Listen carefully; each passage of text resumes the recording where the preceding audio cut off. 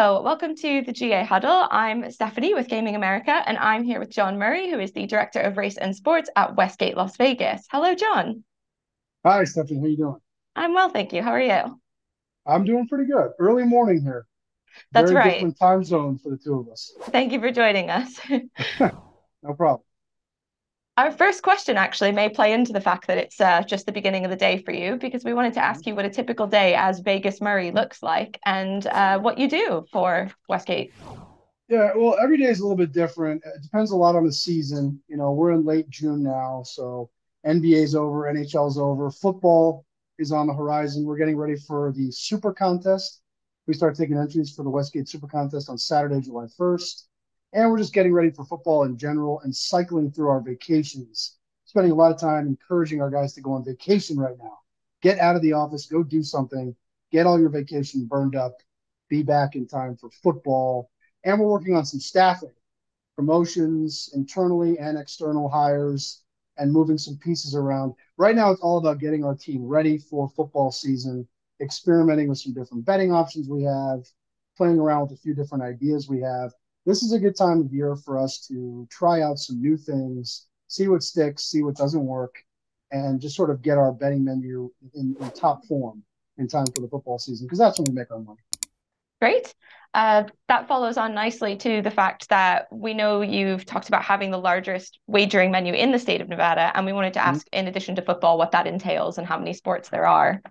Well, we have one of the largest wagering menus in Nevada, no question about that. I mean, outside of football, the big sports for us are NBA, college basketball, college football, of course, is number two behind the NFL. Right now, the markets are dominated by baseball. We've got a lot of baseball offerings at the Westgate Superbook.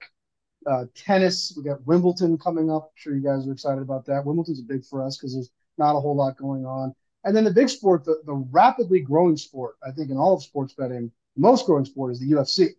Mixed martial arts, mostly the UFC, is a very high volume sport for us. We've got a big event next Saturday, UFC 290. It's here at T-Mobile Arena in Las Vegas. And there's other big pay-per-views this summer in Salt Lake City and Boston. MMA and boxing will help carry us through these slow months and bridge that gap to football season. Okay. We also wanted to ask about another offering, which would be sort of horse racing. So you're the world's largest race and sports book, and Circa Mm-hmm. Resort claims to have the largest sports book. And we wanted to know if Yeah. that race distinction was what sets you apart. I think that they get away with that because they're taller than us. I mean, I'd have to Oh, ask the guys over there, but we do have more square footage at the okay. Westgate Las Vegas Sportsbook. They have a beautiful sportsbook as well, the Circa Resort in downtown Las Vegas. They are taller. I think they're 3 stories. So I think it's a matter of semantics. But if you want to go by square footage, the biggest sportsbook in Las Vegas resides at the Westgate Las Vegas. So it's a height thing rather than a horse racing or different sports offered thing. I think so, or maybe they get around it by saying biggest sports book because they don't. But they do a lot of race there as well. They just don't do Hmm. they don't do pari-mutuel horse wagering, but they do book horse races themselves. Okay. Has the existence of circas had any effect on people visiting Westgate's sportsbook since the hotels Well, are so close together? it certainly impacted our contests. Circa they run some big contests that go against our Super Contest Gold. But I think the presence of other competitive sports books like Circa is good for the whole city.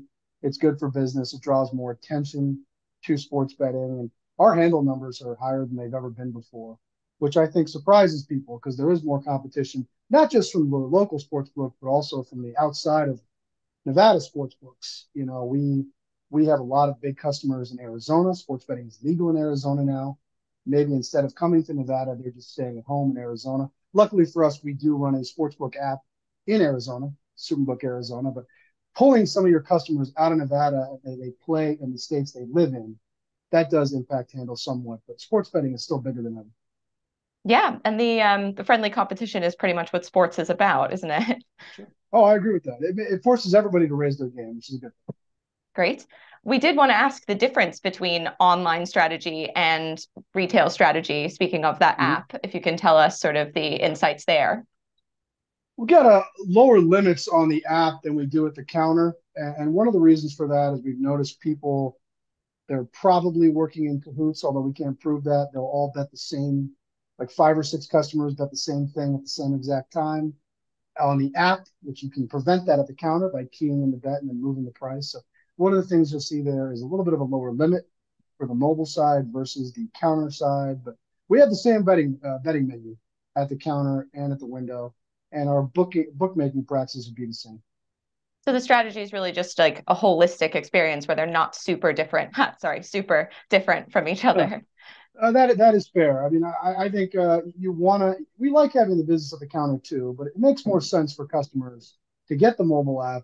And I would encourage everybody to get 2, 3, 4 different mobile accounts, and always make sure you're getting the best of the number on every bet you place. That's going to give you the best opportunity to win.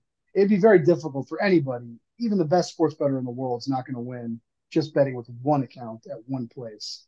You've got to shop around and get the best numbers if you want to give yourself a real chance. If you want to do this for more than recreational purposes, that's going to be your only hope. Okay. We did want to ask as well how players have done on your app and at your sportsbook and what the most popular sporting event has been for you. Was that UFC, as you mentioned, or was there another Uh, event? And how did the players do? Most popular is always going to be the Super Bowl. And we Okay. had a really big Super Bowl this year, Philadelphia, Kansas City. We did well in that game. Not as well as I would like. There was so many points scored in that game. It was such a high scoring game. That doesn't really bode well for our proposition menu. We do more Super Bowl props, I think, than anybody in Nevada. And when the game is that high scoring, we tend to not do very well. But we did well with Kansas City winning. We were very nervous at halftime. Kansas City was down by 11. Mahomes was limping off to the sideline, very quiet in the risk room at halftime on Super Bowl Sunday. But the Chiefs rallied, they won the game, and we did pretty well. Outside of Super Bowl Sunday, March Madness is definitely the biggest event for us, especially those first 2 days, Thursday and Friday, the first round. And we did very well this year. Had a very good March Madness.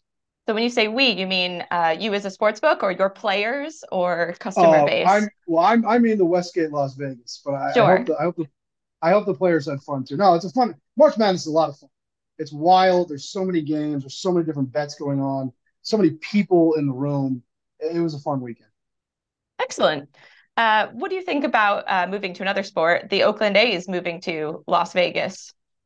Well, I might be the wrong person to ask because I love baseball so much. I'd be thrilled to have a Major League Baseball team in Las Vegas. I know there's some people that Sounds like worry you're the right about it. person then. Well, now there's a lot of people that worry about it. They worry about the cost of building the stadium for the team. There's some questions circling about the Oakland A's ownership. There's a lot of people in Las Vegas that would rather have an expansion franchise. I'm not here to agree or disagree with those people. I'm just excited to get a baseball team here.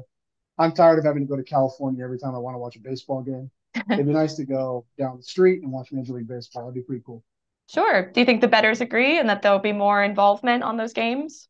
Well, I have to say yes, because I've seen the betting increase on hockey with the Vegas Golden Knights in town. Now, that's a unique situation. We talk about a team that made the Stanley Cup final in their first season, won the Stanley Cup in their sixth season, and made the playoffs almost every year in between. Extremely unlikely that the Oakland A's would have that kind of success and out of the gate, I mean. But if the A's ever do become a top team and they're in Las Vegas, I would imagine you'll see a huge spike in handle here in Las Vegas. Okay.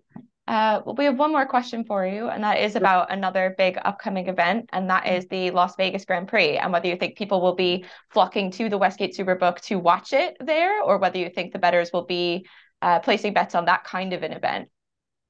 I hope so because it's doing a lot to block traffic all over the city. So I hope it's a big event for Las Vegas.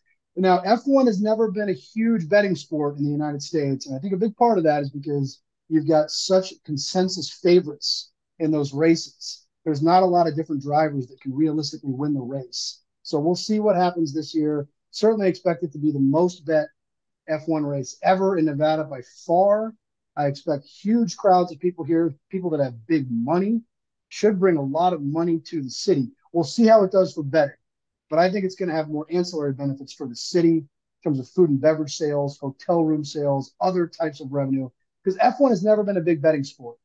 It's hard when one of the drivers is minus 300 to win the race before they even start. That's not good for betting. Those are quite some And odds.